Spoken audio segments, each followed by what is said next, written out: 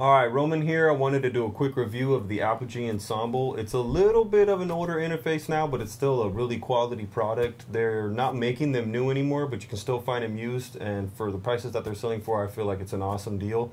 Apogee really has always put a lot into the conversion quality at the interface, so it doesn't have quite all the bells and whistles and crazy processing power, but it has some amazing converter qualities. So the inside of the interface is designed really well, and the way that they designed the outside of the interface with all the knobs and the buttons was just an interface that really has worked for me. So I'm going to dive into a little bit, explain a little bit about what's going on in the front panel, also talk about how it integrates with Logic, and a little bit about Apogee Control. So let's get into it. Alright, so here's a close-up of the audio interface. I really like the way Apogee designed the layout of this. Something that they did really cool, if you'll see over here to the left where there's the guitar ends, it also has a reamping feature. But not only that, they have the way that they laid out the front panel. You can hit every single input channel just by the push of a button, so you have 8 in the back. And the way that they've designed it is these two don't actually occupy any of the 8 in the back, so you can be recording 8 channels in and still be recording guitar channel 1 and 2. It actually routes into your DAW as channel 11 and 12. So you have channel 1, 2, 3, 4, 5, 6, 7, 8 that you can be recording on.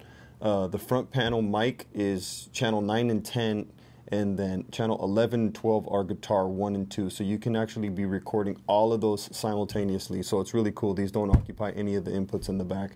The way that it works is you can hit any single button, and you can go to the different channel. You can adjust the gain here, and then if you hold that button, I don't know if you'll be able to see on the screen, but you can adjust what's going on within that channel, whether it's going to have an insert, or you want to put on the phase switch, or you want to change. You can change it from negative 10 dBm to a mic. So you can actually, with all of these channels, you can bypass the preamps and go straight into the converters, or you can go into the preamp depending on what you're using. And then also from there you can turn on your 48-volt phantom power. You can do all of that from right here on these buttons, these nice silicone buttons. They have a really nice feel. Or instead of pushing the buttons, once you hold it, you access that by just holding. You can just push this knob here and you can cycle through insert 1, 2, 3, 4, 5, 6, 7, 8 all the way over to the guitar inputs. Moving over to the right side, you have the main output knob, and this will obviously control your monitors.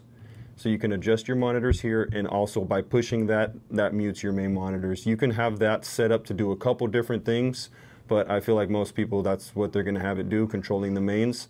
You also have over here 4 assignable buttons. So within Apogee Control, you can assign these. There's a bunch of different preference settings that you can set these buttons to, whether you want them to clear your meters, or you want them to mute your headphones, or you know, you can activate your front panel talkback mic. There's a bunch of different settings, so you can really customize all of these 4 buttons to whatever you feel like is going to fit you best. Moving all the way over to the end, you have your nice 2 headphone outs, which you know, obviously can both be controlled, and then each one you push it and that will mute your headphones. So muting and unmuting is pretty easy by just simply pushing the buttons.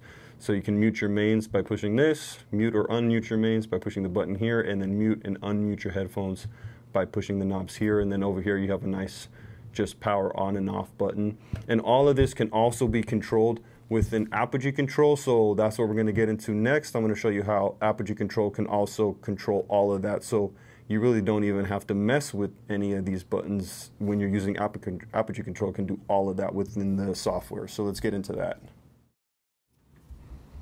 Okay, so here we are in the Apogee Control. So over to the left here on this side, it shows the ensemble. You can set the clock source. You can set the sample rate. You can also select whether the talk source, when you're engaging the talkback, is the internal microphone on the computer or the front panel mic. And then you have basically all your inputs. So you can set, here's your speakers, and then you have, oh, I'm actually in the output. So here's your inputs, and this is where you can change everything from within Apogee Control. So the ensemble is no longer on Maestro, it's on this newer setup, which is really nice. So you can control all the preamps. You can select whether you're plugging in a mic or you want to just bypass the converters. Bypass the preamps and go straight into the converters, or whether you're plugging an instrument in. So you can see as I'm changing that, it's changing up on the screen here. And then you can set your volume. So you can see as I change it here, it changes on the preamp. And you can do that for every single channel. I usually have mine just set to bypass the preamps. And then you can, there is also an effects rack that you can throw on here. So there is a DSP chip inside the Ensemble, and you can throw that up and you can use it. You can throw this on any channel. There's a couple EQs and a compressor. So you're able to access that, and you can see DSP load now it's at 7%. So you can use these compressors within the Apogee itself, which is pretty cool. And then you're also able to, phase. You can put the phase on, and then you can control over here the talkback mic, how loud the front panel talkback mic is going to be, and then you can control your instruments here. And then coming all the way over to the right, you can see that there's the headphone 1, headphone 2, the mains, and also you can see as I change that, it's changing here on the interface. Here is where you would set your front panel assignment buttons by clicking on this button here. You can set whether A, B, C, or D. You can assign them to do a bunch of different things, so you can fully customize all of that from within the software. So really, once you have the Ensemble all plugged in, you have your mics and everything all set up, there's really no need to even touch the interface. I mean, obviously it's nice to still have physical knobs and be able to, turn them and mute and turn the headphones and mute the headphones, but you can do all of that from within Apogee Control. So if you were to be recording a session or working on something, if you had this window open, technically there's really no need to touch the interface. There's nothing here on the hard buttons that cannot be controlled within Apogee Control. So I just wanted to touch on that.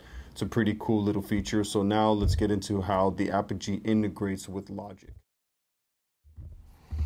Okay, getting into Logic, how Apogee created the Ensemble to integrate with Logic is pretty cool. It's not really a feature that I use too often, but it is cool how they did that. They did this. So within Logic, you can actually control, say you're selecting input 1, you can control what's going on, mic, instrument, -10 dB or +4 dBu, and you can also turn on phantom power. You can do the polarity, and you can actually control the mic preamp from right here. So when you're actually changing the settings here within Logic, it's also changing within Apogee Control and on the hardwire interface.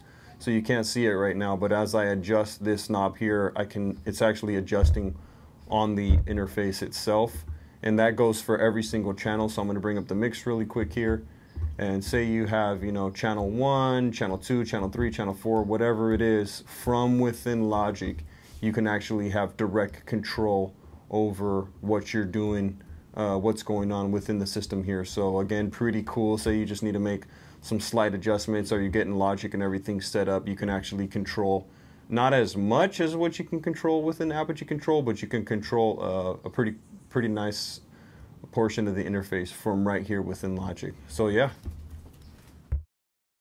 All right, that's it for the review of the Apogee Ensemble. We got to dive into it a little bit, how it integrates with Logic and Apogee Control. Any questions or comments, please feel free to just drop them below, and don't forget to subscribe. Shalom.